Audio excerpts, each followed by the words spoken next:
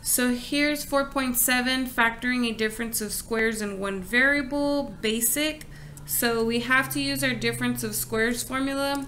For the squares, there's two formulas. There's a squared plus b squared, which is prime. You can never factor something when it's a perfect square plus another perfect square. But you also have a squared minus b squared, which does factor into a plus b and a minus b, or vice versa, because we know by the commutative property of multiplication, it doesn't matter which factor you write in the front and which factor you write in the back. So I could have very well have written that that was a minus b first and then a plus b. Okay, that order does not matter.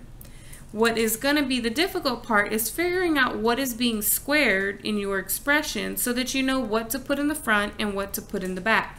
And then as long as one of those has a plus in the middle and the other one has a minus in the middle, you'll get the answer.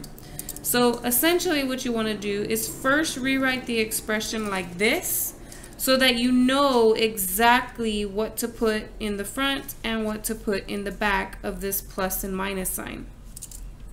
And so what squared gives me 49? That would be a 7. So I'm going to put 7 in the front of each of those parentheses. And then what squared gives me v squared? That would be v. So put a v in the back of each of those parentheses. And this is the factored answer. You can distribute it and multiply it out, and then you'll see that it comes out to this expression. That's if you wanted to check your answer. So that's 49 minus 7v, positive 7v, and then minus v squared. These guys cancel, leaving me with 49 minus v squared.